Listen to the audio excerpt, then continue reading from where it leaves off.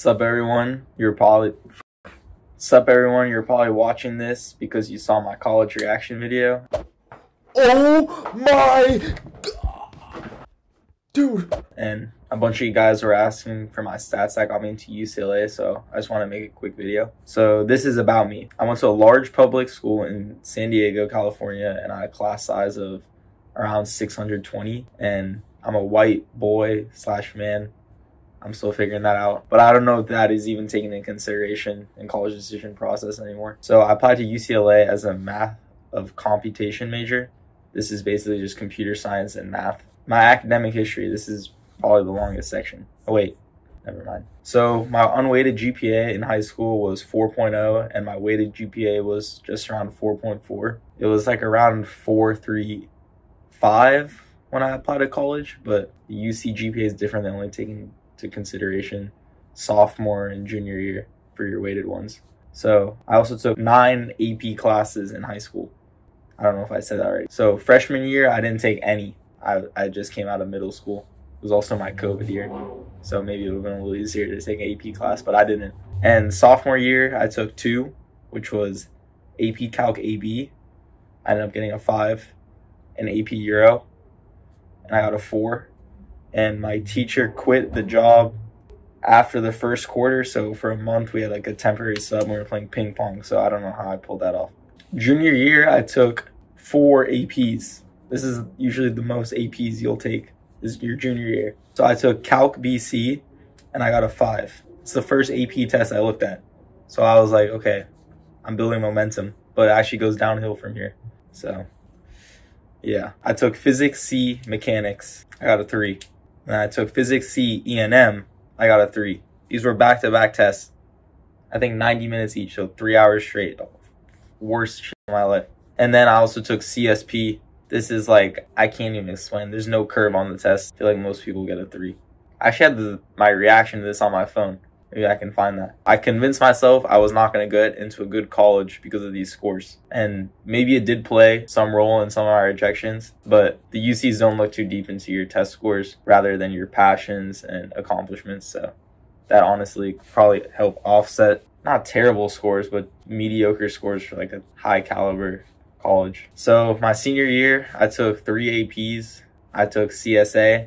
I got a 4. I took stats, I got a 4, and I took APEL, I got a 4. And this APEL credit comes in super clutch because I was able to skip an English class here. And keep in mind that these colleges didn't even see the test scores from your senior year. So if you want to take like an AP class that's like really connected to your major and you want them to see that you're like really capable, I'd maybe take like your junior year so that they can actually see like you got a 5 on that or something. And also when you're a senior and you're applying to college, you can see the AP scores from your senior year 2 days early on your college portal since you linked your College Board account. So just a little tip. All right, here's like my actual test score. So I took the SAT my junior year, August. I grinded the whole summer, solid 1380. Then locked in a little. Took the PSAT, I got a 1410. Decent. I got National Merit Commended student status. It's like right below National Merit. It's like top 2% instead of top 1%. But I think I was just right on the cutoff of the bottom to get. I think if I got 10 less, I wouldn't have gotten it. So I'm like, okay, comparatively, this is like way better than I did the first time. Next month, I take the SAT again. I tie my score, 1380, but maybe I can super score. I super score it. I get a 1390. I couldn't even break the 1400. I was like, what the hell is wrong with me? I gave up on my dream of getting a good SAT score. I have test optional. I'm fine with that. Go next summer. My mom is insistent I take the SAT again because of some article she read that like shows it's like most people that get into good colleges have a good SAT score. Whatever, blah, blah, blah. I grind the whole summer. Sweat, tear. Actually, nah, I didn't do that like crazy. Maybe a little less than the year before, honestly. I take my test August. I think like 2 weeks after my school started. I got a 1520, yeah. 740 reading, writing, 780 math. And now I'm at UCLA. UCs are test blind, so they didn't even take this into account. But scoring high in reading, writing can actually take you out of like the intro writing class. So I guess I skipped 2 writing classes already. I don't know how well worth the time is for SAT if like you want to go to a UC, but I guess it can help. It like helps you like think better. I don't know. Whatever. All right, now I'm going to go into my activities. I'm just going to say the activities I put in the same order that I did on my application. Most people put 15 activities from most important to least important, and then they put the last 5 as awards from most important to least important. I don't know, you could probably sprinkle in the awards if you think they're really important, but that's just how I did it. My first EC that I put was Northrop Grumman HIP. This is just a partnership program I applied to, and it's between high schoolers and the Northrop Grumman company. And I got to work on almost a school year long project and attend different panels on like Northrop Grumman site. And this actually led to me getting my internship after my senior high school summer. Second is UCSD MAP. And this is another mentorship program I applied to through UCSD, where I got to work under a professor, and my sector was in IT services, and I got to work on an app. Third was engineering club, and I helped found this at my high school, and we did small engineering tasks on school and did outreach to elementary schools to work on different projects. All right, fourth is Rose Holman Operation Catapult, and this is a summer program I applied to where I coded a video game under a professor, and it was voted best project on the camp. Fifth is USC Biomechanics project, and this was a project I did for a summer that one of my teachers helped guide, and we used Python to create like vector overlays for athletes, and yeah, it was under the guidance of USC basically through my teacher to me. Sixth was varsity tennis. I played on my varsity tennis team for 4 years, and I wrote about captain position and winning CIF. And honestly, like, not all your top activities have to be like super academic. They can like just show you putting a time commitment into something and having passion for something and actually having effective outputs. The activities kind of go down from here. What's good, bro? You recording? Yeah. So what's up? What's good? I'm tired, bro. All right. Eighth, I was a surgery technician. Basically, I just did some administrative work and set up surgery rooms at a dentistry. And this was pretty early on in high school, and I wasn't sure what I wanted to do, to be honest. So, he's not him. He's not him. This guy hated on everything, bro. He's not him. Bro, you got me off track now. You can edit it out. All right, yeah, you can. Yeah, thank you. Yeah. Yeah, you can kind of notice the activities get less strong as we go down, and this is fine since it's just hard to juggle so many like difficult, strong commitments. So next up is Spike Ball Club, number 9. And I helped found this school at my club, and it was actually as a joke that we made this, but it turned out to become really popular, and we even organized a tournament. And end of the school year, the club actually won Club of the Year. So I don't know, it's just kind of funny. Thank you. Him. That's the only good thing on his resume. The Spike Ball Club. Yeah, I fuck with that. Yeah? Yeah. Oh, yeah, I don't think we can cuss on YouTube. No, you can say whatever you want. Oh, okay. I'm not monetized yet. Okay.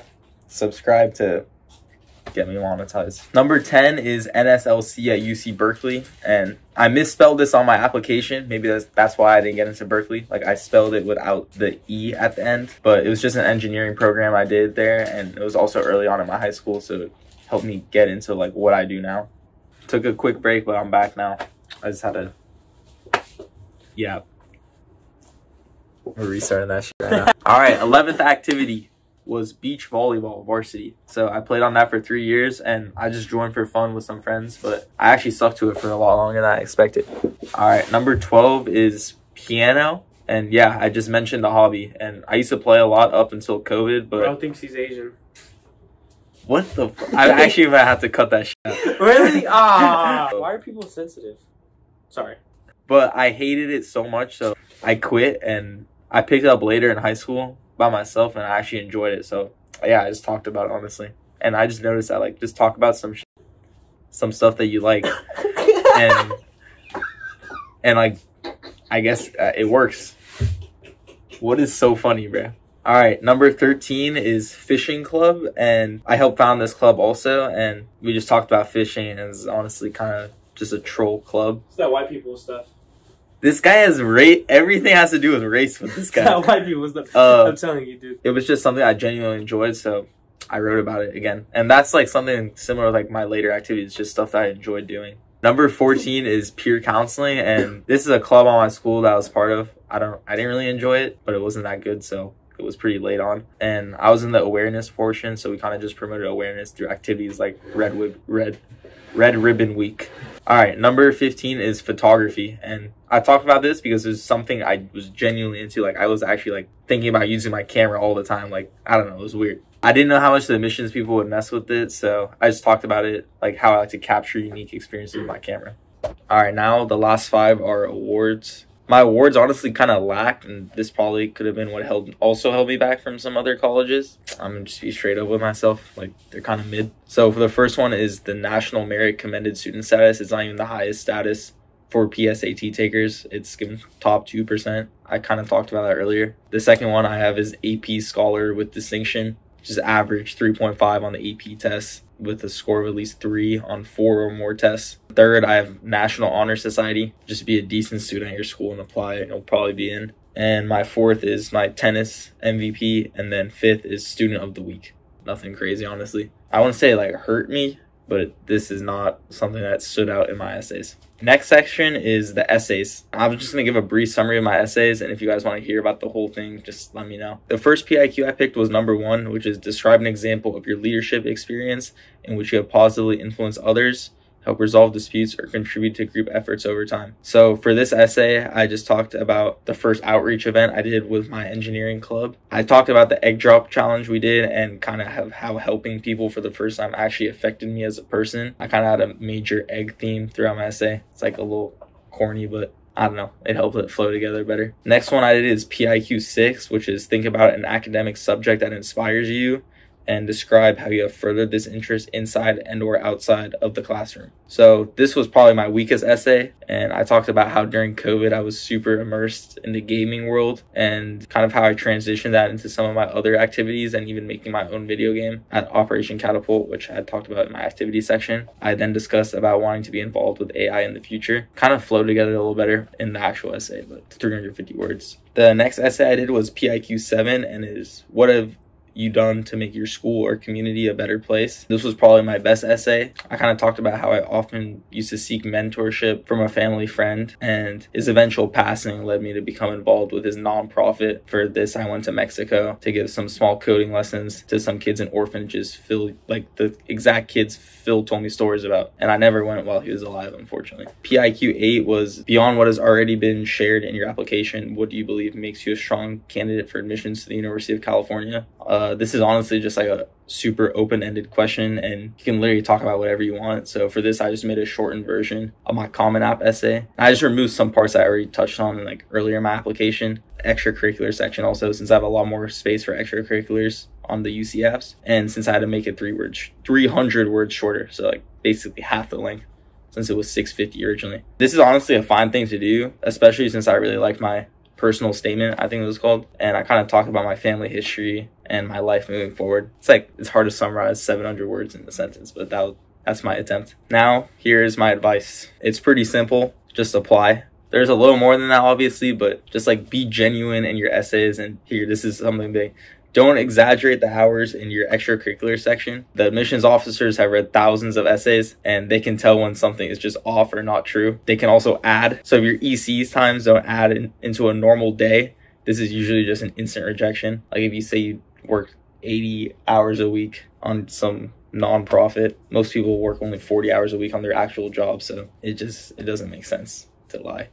And they can tell. Also spend a good amount of time into your essays, but don't burn yourself out, because that just makes the writing worse and it brings you to a point of like diminishing returns, honestly. So don't do that. So start reasonably early, like 2 months.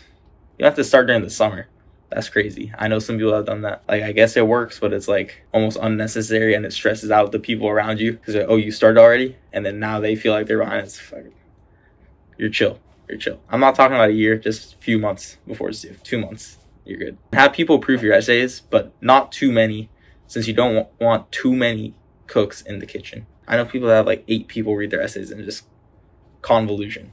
Thanks for listening, everyone. I'm honestly really happy a bunch of you guys wanted me to do a stats video, and I never thought my video would get as many views as it did, honestly, because I just did it for fun. Honestly, I was debating on not even posting it, but I looked at some of the reactions. They're kind of funny, so I was like, I'm gonna just do it. And I also filmed a day in my life. I haven't started editing that, but I'm going to post that soon, so you can look out for that. And appreciate all of you for watching.